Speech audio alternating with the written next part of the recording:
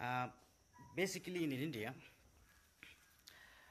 we have 16 lakhs engineer passing out every year, and this has been the case for last 20 years, we can say, from the start of privatization.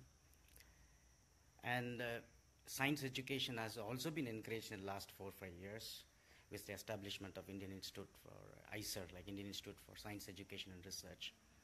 But still, many of us choose engineering or science or whatever the profession or the passion only for the sake of jobs, majority of us. So there has been a clear mismatch between the passion and what they are actually studying on ground. So it is imperative that everybody understands what is the difference basically between science, engineering, and technology. Not only the differences, but they are also able to correlate how these three things are related.